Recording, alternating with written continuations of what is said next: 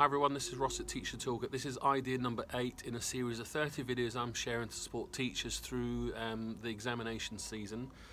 This idea is very simple. It kind of looks back to research over 80 years from Thurstone, 1927 or 28 off the top of my head, about comparative assessment or comparative judgment. Now, there is lots of noise or research being published recently about its benefits, and I'm all for that, but how could you translate that into your classroom immediately from watching this video, and that's affordable? Well, it's very simple.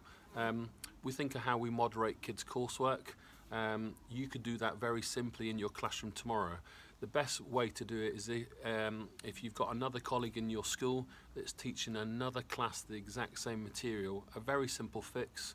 Swap over all the student work, anonymise it, photocopy them, whatever you need to do, and then give it to the kids and allow them to rank it out in order and have a quick discussion.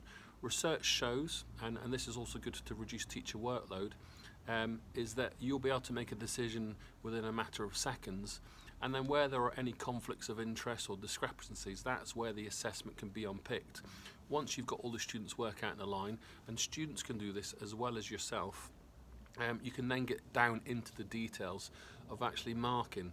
This is a really good way to rank work for students to self and peer assess without any risk, without any kind of public stress with their name on a piece of work.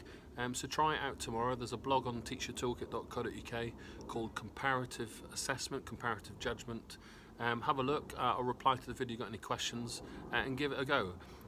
Some teachers that might not have another class to share ideas with, you might want to look at a scheme of work from a year gone by, where you had an old example of work from a class that did the project the year before.